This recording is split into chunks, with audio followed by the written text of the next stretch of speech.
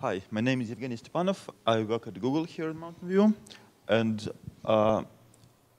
recently I've looked into migrating our internal code base to libc++. And this talk is kind of a list of things that went well and the list of problems in libc++ that it uncovered. It's worth noting that the code base is big and very quickly changing. So we were looking for not just standard compliance in our C++ library, but we also needed it to be more like a drop-in replacement for libstdc++ with some amount of bug-to-bug compatibility even.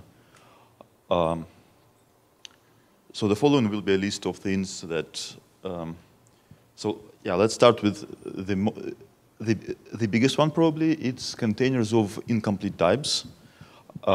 Standard library containers sometimes cannot be instantiated in libc++ with incomplete element types. This is actually a very common idiom. For example, you can declare recursive structures this way, or in the second example, a class that knows its own location in some other container. And this is actually supported in all other popular implementations. Some time ago, we've fixed this in hashset and hashmap in libc++. Fixing it in deck, which is another very popular case, is unfortunately an ABI breaking change. And libc++ is very serious about keeping ABI stability. So the next problem is ABI stability. There are a few good reasons to keep libc++ ABI stable, but some users, like Google, for example, don't really care about that. And what we really want is all the best features of the standard library, whether they break ABI or not. So, and this is something that's already implemented in libc++. It's a fresh thing, ABI versioning. You can build libc++ by defining two CMake variables for some specified ABI level. And you can even require an unstable ABI, which will turn on all the features that we have in the code base. And currently we have one such feature. It's in std string. It's the one that enables the new string layout. It places string buffer at the beginning of the object, improving its performance and alignment. Another problem is the use of always inline in libc++. Always inline is used to control the ABI because it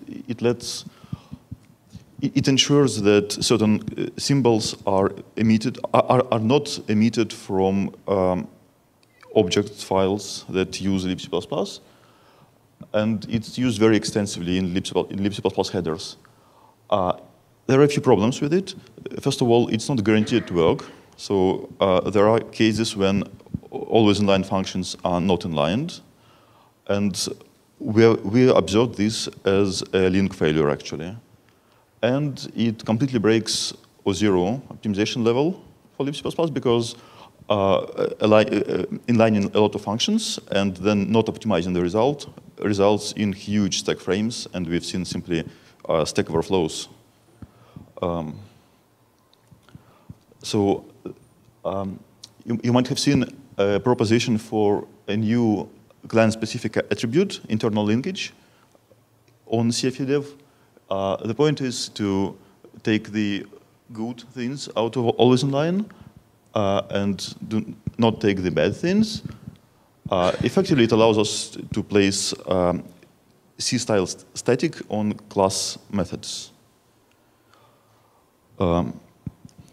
Another thing is assignment requirements for containers. So libstdc++, the GNU implementation, does not require for the container element to be copy assignable, for the container itself to be copy assignable.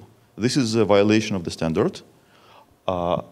but it appears to be a very useful violation, simply because const class members are very common, actually, and they suppress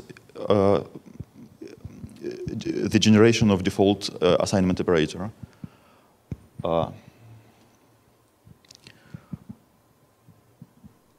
This is another thing.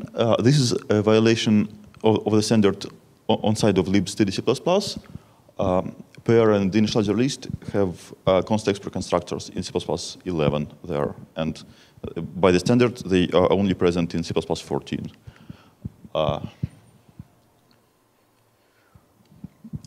So again, since recently, libc++ has a replacement for non-standard random sample function. This is a complete replacement, so no problem there. And there is another standing problem in libc++ where we have an extension for tuple class that allows constructing tuples without providing all tuple elements. So the rest of elements will be default initialized. And there are some problems with the implementation where this constructor can be confused with a copy constructor, resulting in infinite recursion in template instantiation. There is a patch for review. Please help with that, if you can. And a few smaller things like, for example, stdpau is a template in one library and a function in other library. So invalid code can notice this. It's a problem in the user code, so it should be just fixed there. Const reference of the vector of bool. libc++ is to blame here, actually. By standard, it must be bool, and this is noticeable in standard compliant code. Well, the last one is quite obvious. Hash functions are different, and we've had to fix lots of tests that somehow assumed some iteration order. It's mostly a test problem. That's all I have.